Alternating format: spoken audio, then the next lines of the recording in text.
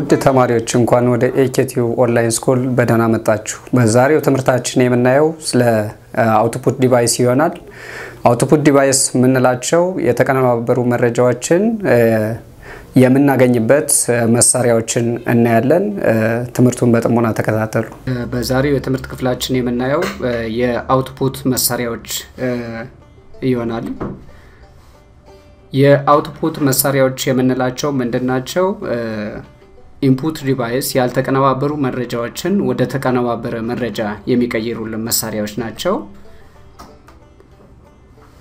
እነዚህ የአውትፑት መሳሪያዎች የተቀነባበረ መረጃ ሰውን ሊረዳው በሚችለው መንገድ በፕሪንት፣ በድምጽ፣ በግራፍ ወይም በቪዲዮ መልክ የሚቀይሩ መሳሪያዎች ናቸው። ለምሳሌ እነዚህ መሳሪያዎች የምንላቸው ሞኒተር ወይም ስክሪን፣ ፕሪንተር፣ የድምጽ ስፒከር የተወሰኑትን ማየት እንችላለን ማለት ነው። ሞኒተር ወይም በሌላ ስሙ ምን ይባላል? ስክሪን ይባላል። ሞኒተር ማለት የቴሌቪዥን ስክሪን የሚመስል ሲሆን ለአውትፑት መሳሪያዎች በይበልጥ የሚያገለግል ዕቃ ነው። ሞኒተር ፕሮሰስ የተደረገው መረጃ ለተጠቃሚው የሚያሳይ መሳሪያ ነው። ሞኒተሮች በመጠናቸው፣ በቀለማቸው እና በማጉላት መጠናቸው ይለያያሉ።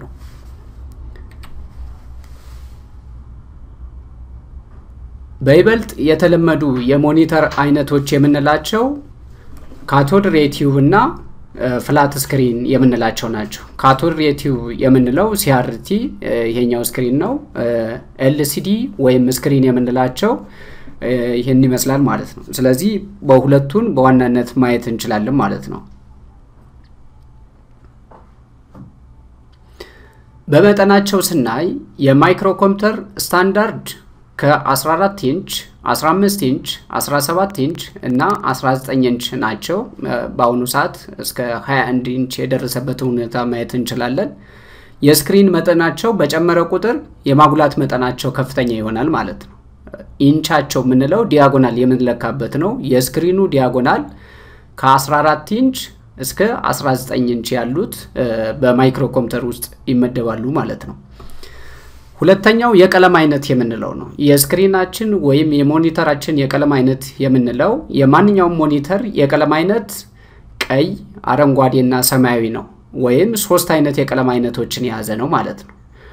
RGB የምንለው ማለት ነው። ይህ አይነት ቀለም ያለው ኮምፒውተር እስከ 256 የተለያዩ ቀለሞች መፍጠር ይችላል።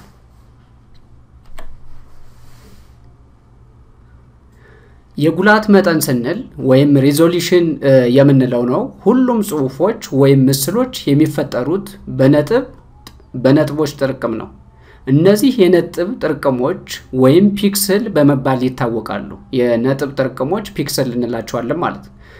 የስክሪን የጉላት መጠን የምስሉን ጥራት በጉልህ ያሳያል። የጉላት መጠኑ ሲጨምር ብዙ መረጃዎችን ያስተላልፋል ማለት ነው። ምስሉን ጎልቶ ወይም ጠርቶ እንዲታይ የሚያደርገው ምንድነው? የጉላት መጠኑ በጨመረ ቁጥር ነው ማለት ነው። ስለዚህ የጉላት መጠናችን ከፍ ባለ ቁጥር ያለው የማስተላለፍ አቅሙ የስክሪን ሪዞሉሽናችን ጥራት ያለው ምስል ወይም ጽሁፍ ማስተላለፍ ይችላል ማለት ነው። ሌላው እንደ አውትፑት መሳሪያ የምናየው ፕሪንተር ወይም ማተሚያ ማሽን የምንለው ነው። ፕሪንተር ወይም ማተሚያ ማሽን የምንለው የኮምፒውተር ውጤቱን መግለጫ ሲሆን መረጃዎችን ወደ ወረቀት ፕሪንት ለማድረግ ያገለግላል ማለት ነው። እነዚህ ፕሪንተር የምንላቸው ሶፍት ኮፒን ወይም ፕሮሰስ የተደረገውን ኮምፒውተራችን ላይ ያለውን ሶፍት ኮፒን ወደ ሃርድ ኮፒ የሚቀይሩልን መሳሪያዎች ናቸው ማለት ነው።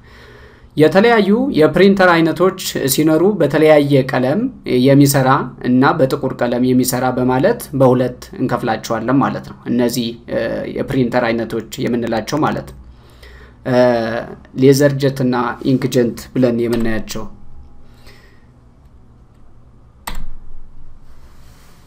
በጥቁር ቀለም የሚሰሩ ፕሪንተሮች ቀለማቸው ዱቄት ሲሆን የቀለም ያላቸው ፕሪንተሮች ወይም ከለር ፕሪንተር የምንላቸው በፈሳሽ ቀለም የሚሰሩ ሲሆን በህትመት ቦታዎች እናገኛቸዋለን።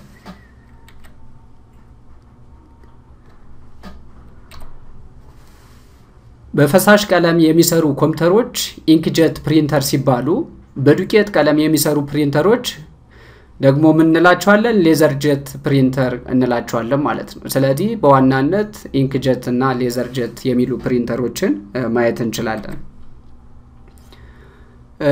በሶስተኛ ደረጃ የምናየው የአውትፑት ዲቫይስ ወይም ውጤቱን መግለጫ መሳሪያ የምንለው LCD ፕሮጀክተር ነው ይህ ፕሮጀክተር የኮምፒውተር የአውትፑት መሳሪያ ሲሆን ሞኒተርን ተክቶ በትልቅ ስክሪን ወይም በሸራ ላይ ተንጸባርቆ የኮምፒውተሩን መረጃ ከመጀመሪያ ጀምሮ የሚያሳይ መሳሪያ ነው ፕሮጀክተር ለተለያዩ ስብሰባዎች ብዙ ተማሪዎች ለሚታደሙበት ትምህርት ያገለግላል ለምሳሌ በፊልም ቦታዎች በተለያዩ ኮንፈረንስ ቦታዎች የሚካሄዱትን ስብሰባዎች ካያችሁ የሚያስተላልፉት ወይም ሪፍሌክት የሚያደርጉት በትልቅ ሸራ ላይ በፕሮጀክተር መሳሪያ ነው ማለት ነው ስለዚህ ሞኒተርን ተክቶ በትልቅ ስክሪን ላይ ዲስፕሌይ ለማድረግ የሚያገለግል መሳሪያ ምን ይባላል LCD ፕሮጀክተር ይባላል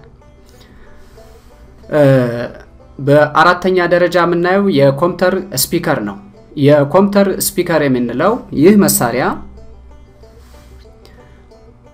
የአውትፑት መሳሪያ ሲሆን የኮምፒውተሮችን ድምጽ ሙዚቃ ቪዲዮ እንዲሁም የተለያዩ በድምጽ መልክ የተቀናበሩ ውጤቶችን ለማሰማት ያገለግላል ማለት ነው ስፒከር የምንለው ድምጹን አጉልቶ ወይም ኮምፒውተራችን ላይ ያለው የተቀናበረው መረጃ በድምጽ መልክ ያለውን የሚያሰማን ማለት ነው ስለዚህ እነዚህ በዋናነት ምናያቸው የአውትፑት ዲቫይስ የምንላቸው ናቸው ያው ተማሪዎች በዛሬው ትምህርታችን ያየነው አውትፑት ዲቫይስ የምንላቸው ተነጋግረናል አውትፑት ዲቫይስ ከምንላቸው ውስጥ እንደ ሞኒተር ፕሪንተር ፕሮጀክተር የምንላቸው ተነጋግረናል ትምህርታችንን በተለያዩ ቻናሎች በኤችቲዩብ የምታገኙአቸውን ሰብስክራይብ በማድረግ እንድትከታተሉ ጠይቃችኋለሁ አመሰግናለሁ